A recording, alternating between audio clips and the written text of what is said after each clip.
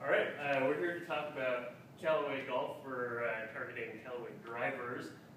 Jeff is behind the camera, and Kevin up here. So go over a little bit of our market research.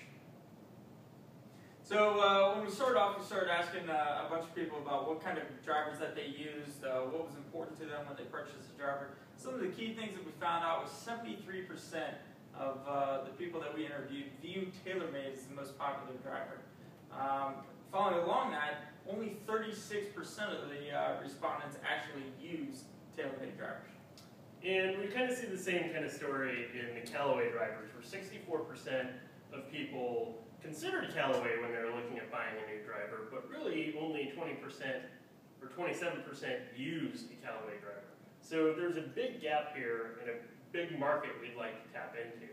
And overall, I don't think we have a general brand issue because over 82% of the people we interviewed have a good view of Callaway. So looking at the industry, we believe that Callaway needs to segment the industry, kind of how it's set up right now. You have avid golfers, core golfers, and occasional golfers. Avid golfers are going to be the ones that play more than 25 rounds a year. Core golfers are the 8 to 25, and then occasional are 0 to 8. Our target should be core golfers. Callaway currently focuses on the avid market right now, but where all the money is and the way that they're going to gain market share is by focusing on core. And a lot of what our research showed was that some of the key decisions people make when purchasing a driver are around the quality or feel of the club and the price. So what we want to do, we want Callaway drivers to offer the best value in the market among all major manufacturers by bringing the best technology at the lowest cost to the consumer. So some of the recommendations we said, we need to increase our presence in the retail. This is where the consumers actually purchase the clubs. They don't go to the golf course and get clubs there. What they do is they go to the Dick's or the Golfdom. They look around, see what's available, and choose their drivers there. So we need a better presence there. We also need a better trade-in program, or actually start a trade-in program. And what we're recommending is that if you have a Callaway driver now, an older model, bring it in. We'll give you 15% off the current model.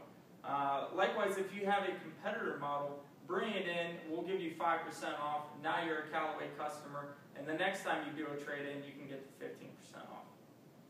So we want to get in the heads of the consumer when they're buying the product. So what we want to do is give them the clubs to use. Let them use it. Let them realize how good a Callaway driver is and how much value they can get it. So to do that, we're going to have demo clubs for rent. So everyone can go right now to a store and demo a club, but they can't walk out of the store with the club and actually play a round of golf. What we're offering is we're going to allow you to play a round of golf by renting you out the club for the day. So the consumer can get a real-life experience using the club.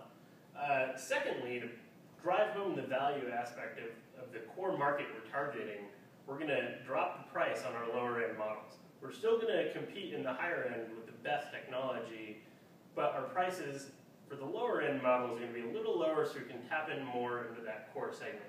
And finally, to kind of entice our customers who are already customers to stay loyal to us and to add a little value to our brand as a whole, we're going to offer a limited lifetime warranty.